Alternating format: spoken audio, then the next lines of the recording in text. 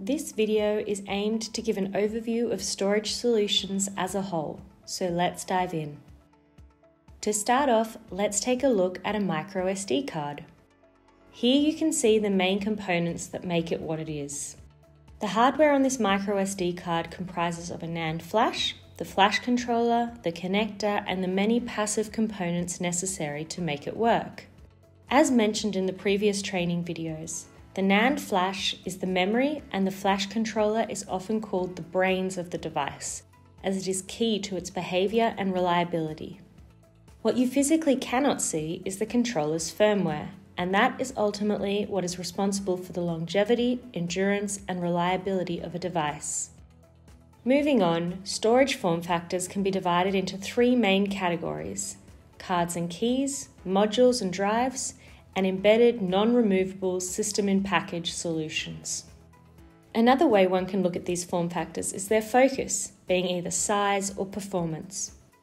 For example, micro SD cards are desirable often because of their physical size and their removable nature.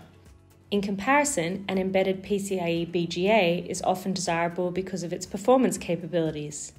The bottom category added here is somewhat unique, but it highlights mature form factors that are still popular, especially in industrial applications. Another way to look at it is there are systems that need to be updated often and need easy maintenance. For this reason, these systems often implement removable cards such as SD and micro SD cards, compact flash cards, or CF Express cards. Systems in remote and harsh environments often implement robust encapsulated products like SD and compact flash cards, but also 2.5-inch SSDs or eMMC. These products boast stability, offering reliable shock and vibration protection alongside minimal corrosion and dust vulnerability. Systems that demand high capacities often implement 2.5-inch SSDs or NVMe storage solutions with U.2, U.3, or E1.S due to their advanced design and capabilities. These storage solutions allow for efficient data transfer when dealing with larger volumes of data. And finally, systems with height limitations may require the use of M.2 cards or eMMC solutions.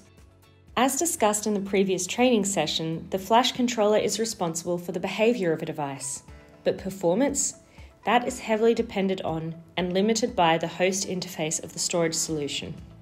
When it comes to interfaces, there are quite a few, and to best address performance requirements, one must identify which interface is optimal for a specific system. Each market has its own requirements that need to be understood among a range of other important considerations to best respond with the right product.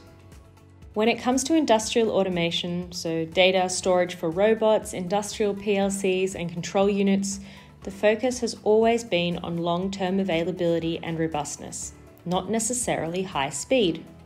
If you look at the NetCom market, on the other hand, the focus is on robustness, but it's also very much paired with high-speed requirements.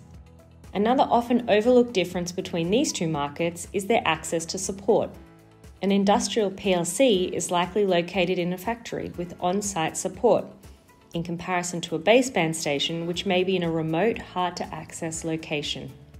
Another relevant and interesting market is the automotive market. Here it's important to divide storage requirements between those for control units where long-term availability, moderate speed, and a decent price-to-performance ratio is integral, to infotainment systems, which demand high density and high read performance. Ultimately, there is a lot of considerations when designing a storage module, from use case demands to market demands to interface limitations to flash controller capabilities and to NAND flash compatibility. It's a scope that needs to be understood from many angles, and that's what we are experts in here at Swissbit. To learn more, get in touch with our global sales team and subscribe to be notified for future videos.